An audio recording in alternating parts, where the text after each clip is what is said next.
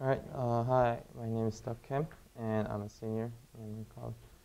And the plant I just researched on is the Melissa officinalis. It's in Lamiaceae family. It's also known as mint family.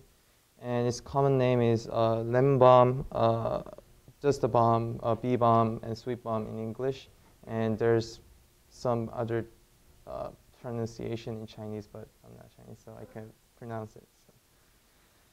So for the for this presentation, I'll just go over the botanical information and distribution around the world, traditional use, especially in Europe and North America, and chemical compounds from plant, and then biological activity, clinical studies, contraindications, and allopathic use. All right, so for the botanical description, as I said, it's Lamiaceae family, and also known as mint family.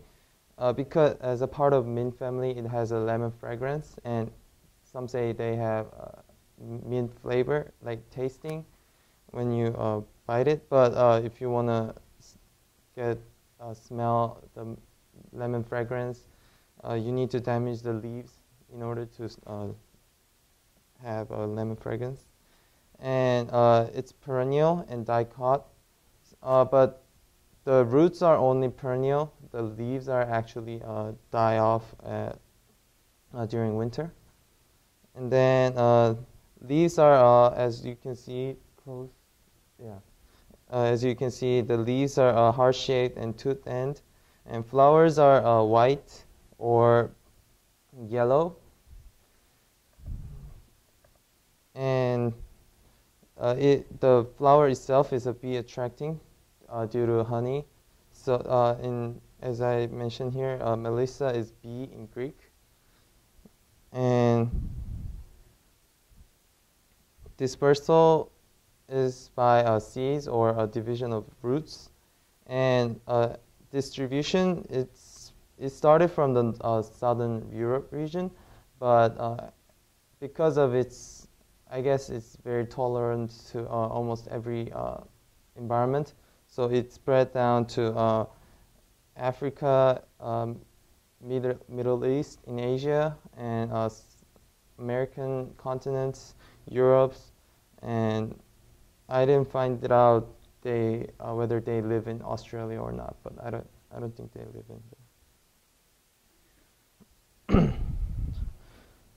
Its traditional use, in Europe they use as a balm tea as breakfast, and many people have drink a lot of it. And I'm just going to read it from here. Paracelsus and Swiss botanists during Renaissance, he mentioned that this plant can revivify a man. And in English journal, I think, they mention it can renew youth, strengthen the brain, and then languish in nature and prevent baldness. And Carmelite water for neuralgic affections. Actually, Emperor Charles V consumed it daily to get neuralgic affection. And it is used to attract bees. So if you want to get like honey or something from beehives, they usually plant it beside where bees reside, so they can just like let bees come near to the lemon balm, and then they can just go and hunt whatever they want from the beehives. And they are good at depression. And in U.S., there were two tribes that were using this plant, Cherokee and Costanoan. Cherokee region, they used it for old cold remedy, febrifuge purposes, stimulant, tonic, and many other disease. And in Costanoan, they use for infants' colic and stomach aches and other gastrointestinal diseases. and also they use for essential oil and food flavoring.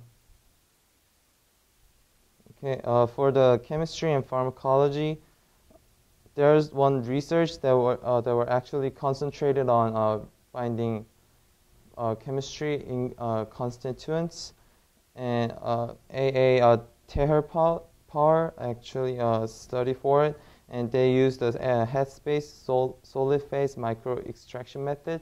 I really don't know, what it is, but. And they found out that 12 out of 14 compounds which cover 85% of the plant, and then 3 main components are acetryl, which covers 37.2%, nerol 23.9%, and citronellol 20.3%. And other chemistry include terpenes, tannins, and eugenol. In biological activity, they were treated for the agitation, and they were also experimented for the antiviral activity with herpes viruses. And they used the herpes simplex virus type 1 and type 2, and they used it on a monkey kidney cell, and both actually worked pretty well. And in vivo active on neurogenesis and antiviral activities in different viruses. Actually, in this experiment, they used the egg embryo, and then they injected like several viruses, and then with viruses they injected the lemon balm extract, and then they found out they can attack to different viruses, and then they are actually inhibiting it. And they are also antioxidants and anti-genotoxic. In clinical trials, they were performed herpes treatment. They were experimenting on the 200 participants, and then they found out 90% healed 2 to 6 days faster than they use just regular medication. And then it has a great effect on stress, insomnia, and anxiety. As you can see, there are multiple decrease in anxiety-related insomnia, and also all the other stuff. And they are also more effective on the when they're used with lavender. And with same experiments, they were using attention and cognitive skills. They found out, and then they saw they actually improved the attention and cognitive skills. And then actually they were very good at treating Alzheimer's disease. Usually they put placebo in for the medication, but they found out it works better than placebo when used for the lemon balm. Contraindications. I didn't find much about the side effects or contraindications, but they just said pregnant and breastfeeding women is prohibited of use. And then because of its soothing your body, relaxing your body, they said using with sedatives and thyroid medication might be dangerous because it could integrate, and then it could cause more problem. And then the drowsiness and stomach problems and nervousness could occur. Current use in allopathic and chem therapies, they were using mostly for the insomnia and then relaxing your body. And some others use for the indigestion, gut pain, and sores. And actually, I found out from the Colgate product that they are actually used for the toothpaste. And in our textbook, it actually said it could be working as oral hygiene also. And it is used for tea by reducing fever, and then perfumery to suit properties, and it is sold in many forms, capsules, topical, and all the other stuff. And one of the experiments actually that they found out a phenolic ingredients inside it, and then they found out that they can be used for many medications.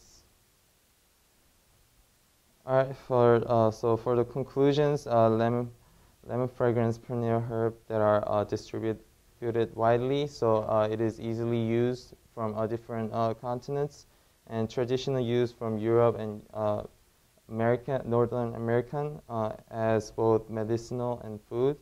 And its main ingredients are E-citral, E-citronellol, nerol, and much more. And experimented for antiviral, neuronal, antioxidant, antigenotoxic activities. And its clinical studies found out for it's very good for herpes viruses, Alzheimer's diseases, and memory focus, stress relieving. And it has few cautions, but it's minimum, so you can use it freely. And many other chem therapies and allopathic uses still on today.